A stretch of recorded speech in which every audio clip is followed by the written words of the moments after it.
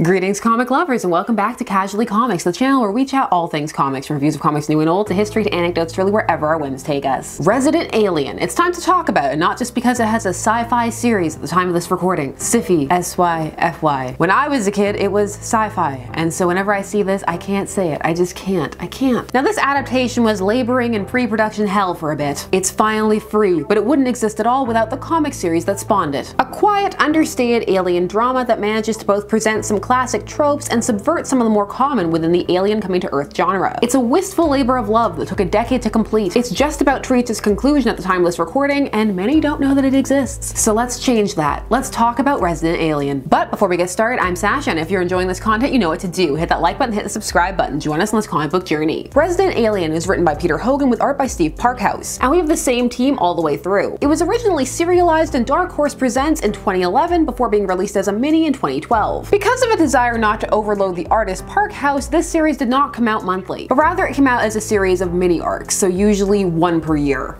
Roughly. But obviously, since this took 10 years and there are only 6 arcs, that is not the case. Hogan described the concept for this presentation of the series as, it's a pretty big story, composed of a series of mini-series. Each mini-series will have its own mystery to be solved. The overarching plot involves Harry, or Harry, the Earth version of his name, who has found himself trapped on Earth after his ship was shot down by a fighter plane. Since his abilities to keep himself hidden rely on mental perception, which isn't guaranteed to work on all of the population and also leaves him susceptible to being seen by technology, he has decided to hide. He's living outside of the small fictional town of Patience, Washington. He keeps himself busy by reading crime novels and watching detective shows and dramas and movies, noir, just loves that kind of stuff. And through this, he's begun to study human nature, or well, the concept of it through these fictionalized versions. However, his quiet existence comes to an end when the doctor of the town he is staying by is murdered, and he is asked to offer assistance, as his cover was that he is a retired doctor named Harry Vanderspiegle. However, since he has some empathic abilities, he is able to discern that the person that they have in custody is not the correct person. He did not do the crime. It's kind of sort of empathic, but mostly it's being able to read people really, really well down to their gestures and the like. He's very, very perceptive, so it can come across that way. Now our protagonist, because of his love of murder mysteries, cannot resist helping out. A decision that sees him becoming more and more involved in the town's daily life, and also just with Earth life in general. The series, though not a humorous one, is not bereft of jokes, but the tone is very contemplative and slow. Harry can be a passive protagonist at many points, with the story driving him to action rather than the other way around. Hogan cites his inspiration for the series as My Favorite Martian, Twin Peaks, and The Man Who Fell to Earth, and that's a very good description because it is very much the vibe you get reading it. Especially the town scenes, they are very Twin Peaks. That's damn good coffee. As the series goes on, you learn more and more about Harry's backstory, why he came to Earth, and the overarching plot of him being hunted by the government begins to become more and more pressing. A slow burn that, while it doesn't feel urgent, begins to fill the reader with a sense of dread and unease as you realize with each mini that you read, they're getting closer and closer to finding him. You also learn more about the people in the town. It's the beginning of a burgeoning, potential-ish, maybe romance between Harry and Asta, a woman who can almost see him as he is. There is some Native American mysticism employed in this series, and it does veer towards the natives are all mystical trope, but manages to give the characters more traits on top of that, but it is a mild will vary type thing. This series consists of 6 minis: Welcome to Earth, The Suicide Blonde, The Sam Hain Mystery, The Man with No Name, An Alien in New York, and ends with Your Ride's Here. At the time of this recording, you don't know if things get super popular, they can show up with a dump truck full of money and ask you to write more. I'm waiting for my dump truck. There's some tongue-in-cheek humor in these titles, a punny wit. So while humor is not the focus of these stories, it doesn't rely on the, oh wow, Harry's an alien and he doesn't know how to do things. Despite this, it does still have a dry playfulness about it. It's a little bit cleverer. Everything about this series plays out slowly, layers pulling back. Hogan jokingly stated, "We hope to keep going for a good long time. I called the town Patience for a reason." What really stands out about this series is Harry, who is a humble observer, a bit wary, but who finds himself becoming a part of the life he's tried to stay out of for both his safety and the safety of others. This is very deliberate. Hogan wanted to try something different with his protagonist. I have another quote. I have so many today. I thought the concept of aliens being monsters and invaders had become stale, so I tried doing something different, having him be basically a nice guy who's been shipwrecked here and is trying to to make the best of it makes for an interesting view of humanity. The key point is that to Harry, it's us who are the aliens, and it's that aspect which seems to have touched a nerve with readers. Obviously, I'm very pleased people like Harry so much. So of course, I'm gonna go through the first issue, give you a little sample to see if you're interested in checking out Resident Alien,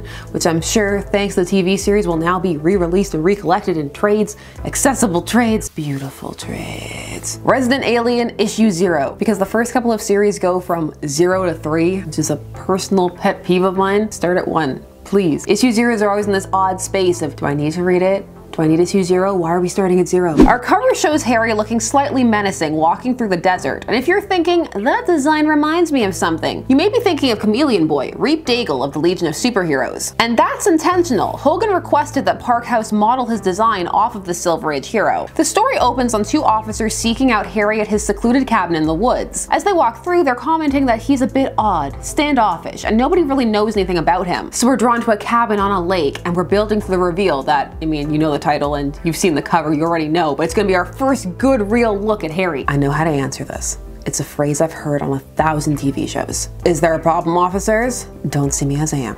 Don't see me as I am.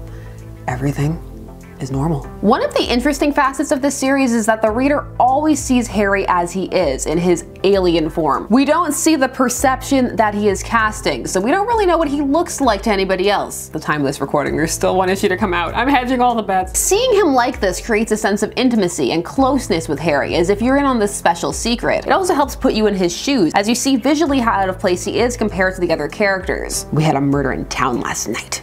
How fascinating. Awful. Harry is intrigued but confused and wonders if he's a suspect, but they tell him no, they need his expertise because the person murdered was their doctor. He goes along with them to help because he doesn't want to arouse suspicion by refusing. We then see a flashback of Harry from 3 years prior, when he first arrived, giving himself a pep talk that he can do it. He can fit in, but the best way to do so is to keep his head down. I'm trapped. Calm. Calm.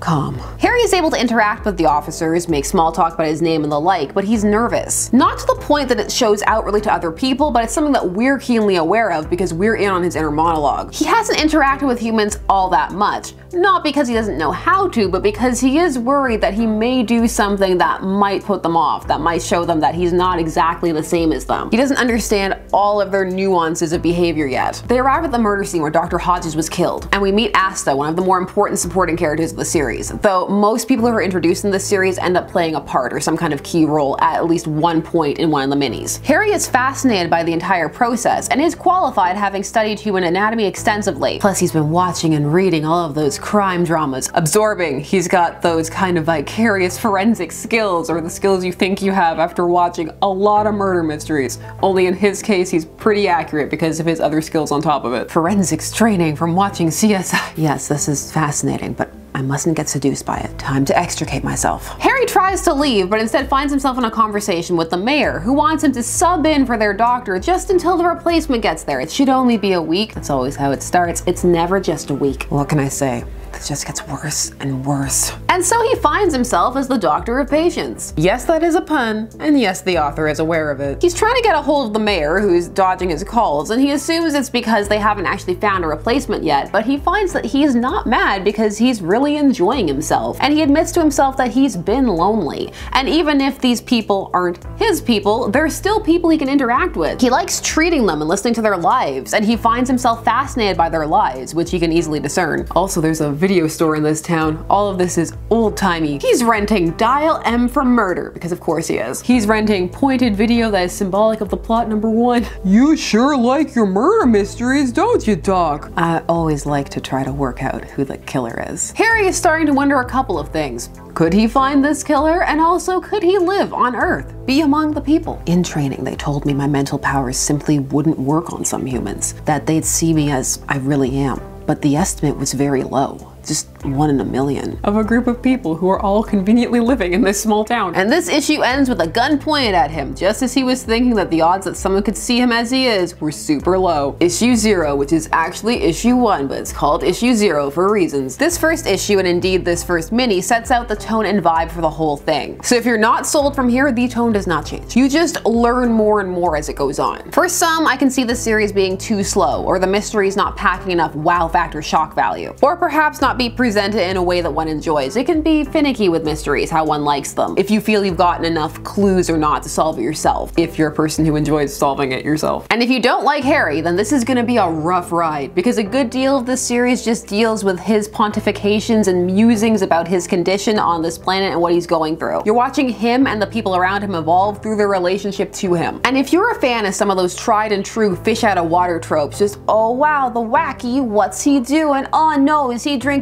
mustard or something? You may find yourself missing those in the reserved Harry, who is very careful and actually passes for human quite well. He rarely has awkward moments in that way. Instead, the conflict arises from the mysteries around him, the people hunting him down, and the existential questions you're meant to ponder as you learn the true extent to which he is stranded. Also, if the art doesn't work for you, as with most comic book series, this will probably be a no-go. Now, as mentioned, there is an adaptation, and it takes a very different approach. Different tone, going for a more broad comedic take, an embracing of those more classic fish out of water tropes, and some surprisingly dark Harry doesn't get morality or care about at moments. You got a different motivation, a different backstory. Just, yeah, different. You get a different experience reading it and watching it. So really you're kind of getting two separate products with the same core theme-ish. I enjoy both for very different reasons, so they're both worth checking out, or one may gel with you more than the other, or one may anger you. It's a discussion for another time. Hogan is pleased his work has finally hit the small screen, as this adaptation has been a long time coming. And he seems okay with the end results. He stated, "I was very nervous when I sat down to watch the pilot. After about 10 minutes, it won me over. It is very different, there's no denying that, but I don't really mind because it's really good.